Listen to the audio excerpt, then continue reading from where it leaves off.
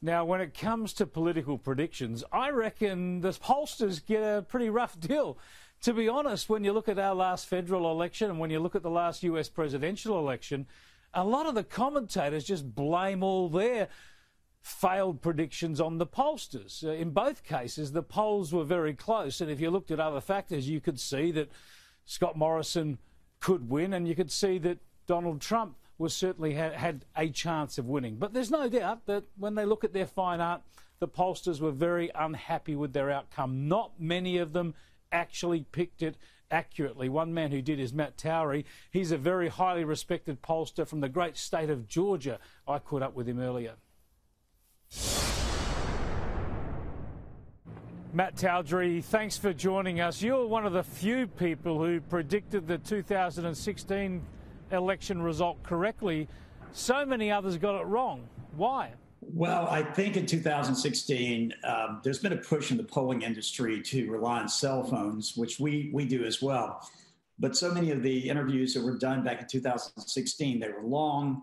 The cell phone calls didn't go very well. So they were getting a lot of individuals who tended to be a little more Democrat, a little younger, and that skewed the polls. We have the same problem going on this time, and I'm using the same technique I've used in the past to try to get around that and get to these so-called shy Trump voters just to get a better idea of where we really are instead of these polls that have us 10 and 11 points separated between the two candidates. Well, you've sort of foreshadowed my next question, I suppose. I just wondered whether the other polling companies have learned their lessons, improved their methods, and whether they've actually got it right this time.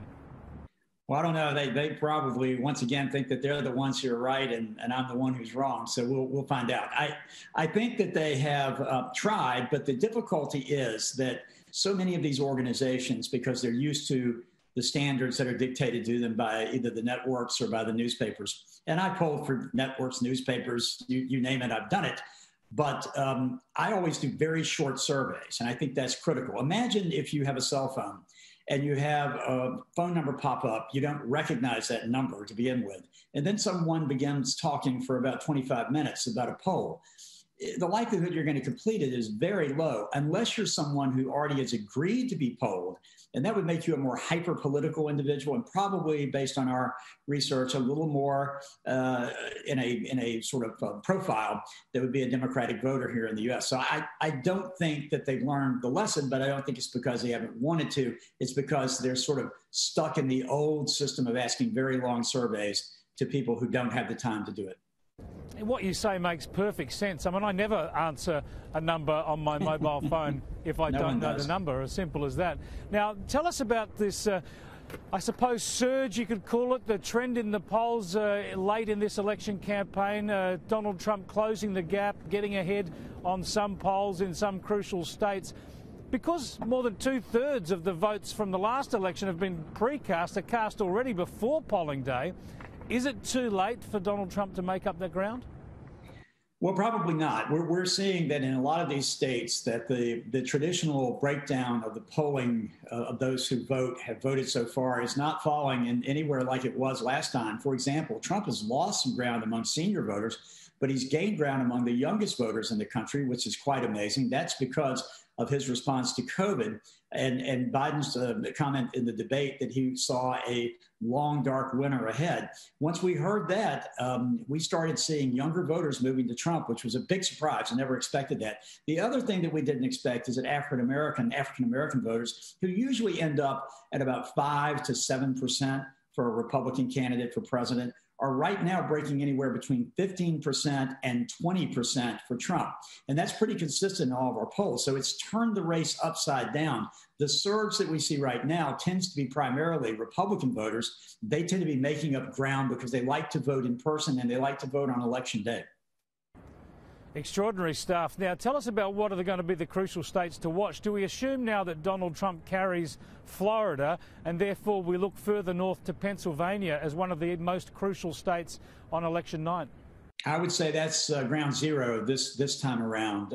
We think Florida, Georgia, North Carolina will all end up being in the Republican category, although you probably won't know about Georgia until the next day. They have some difficulty counting their votes. We think that Ohio will be in the Trump column. Iowa looks like it's now in the Trump column. So you're getting very quickly, if you get Arizona and a few other states, you're getting to the point where either Pennsylvania, Michigan, or Wisconsin would give Trump what he needs to be reelected. His best shot is in Pennsylvania. We have him up 2. A couple of other polls came out today having him up 1 each, and there's one that has him down 4. So it's all over the board. That's going to be a very tight race. I would look to Wisconsin, Michigan, and even Minnesota. I would say people, if they want to watch this presidential race and sort of look at the key states, I would be looking at those states because anything could happen in any one of those individual states I just mentioned. Okay, Matt, so when will we know the result and what will it be? Well, I predicted 2016 to our Fox affiliates here in the U.S. on the eve of the election. I don't think I'm ready to do that quite yet. It's going to take a long time because I think in Pennsylvania, you'll have ballots being counted for 4 days, at least after the election is over. Many other states will have mail-in ballots and absentee ballots and provisional ballots to count. I don't think we'll know the answer. Conceivably, we might know it at the end of this week. It's possible we may not know the answer until we get into the U.S. court system, and that could put us into December or beyond. Extraordinary times. Thanks so much for sharing your insight, Matt. Happy to do it.